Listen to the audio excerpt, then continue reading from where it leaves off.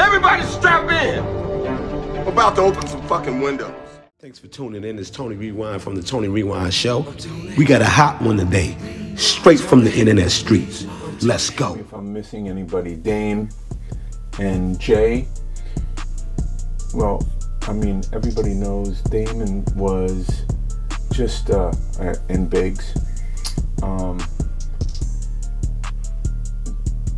Damon was screaming all the time. I don't even know for what. For was what it passion? Was just at a certain point, you know. Part of the key in this business is to help motivate people to work to a common goal and to create a vision and articulate the vision and have people working, motivate people. And you know, screaming and insulting and irregular, you know, it was all over the place. Wasn't productive. You know, I don't know. Did y'all have a clash? Did y'all ever have a relationship? I thought that we had a relationship. I thought that we enjoyed enough success to have an understanding of one another. Yeah. But I think there became a moment in time where this thing became really, really big and multi-dimensional. And, you know, there are people who work really well when things are percolating and small and growing, but when they become big, the transition is difficult. So, you know. You and Dame ever talk? No, I've never talked to him. Okay. Yeah. I mean, I've seen all the rants, and all the criticism and all the things that he says about me, but, you know. But I'm saying, if both of y'all put y'all to the side, think a conversation could take place. Like, you know what? You said this, I said this. Can we just talk and see what it? Yeah. I'm just saying, if y'all could come to that place.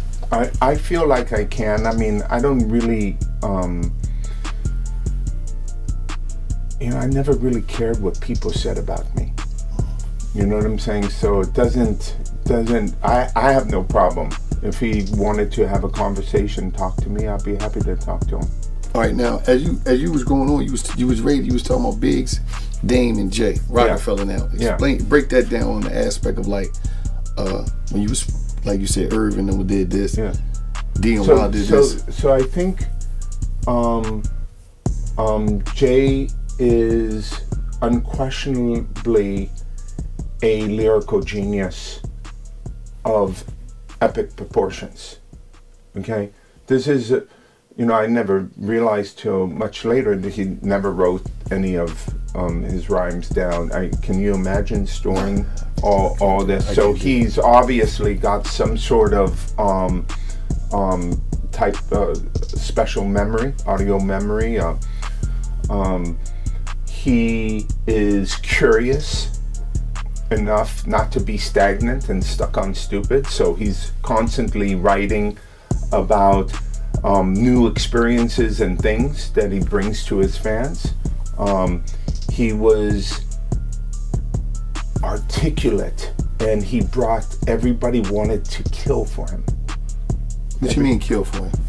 We wanted to make sure that we did the best possible job, from the promotion people to the marketing people to the art people. There was something about how Jay encouraged you to do your best work. So he got extreme support from the team. Extreme support from the team. Extreme support from the team. We felt hugely motivated. You know, when people have jobs, you still need to motivate them. They don't, their job, people don't do jobs for fear of losing. their jobs in the music business. They do jobs with the hope of doing something important. And when someone sits down and explains, like, we're about to, you know, do this and create the blueprint, and this is why, all of a sudden he could go do his thing and we're busy doing our thing to, you know, to contribute. So, and Biggs was, I think, quietly observing and having discussions with Dame and Jay. So it was, I think, a very effective team there for a period of time.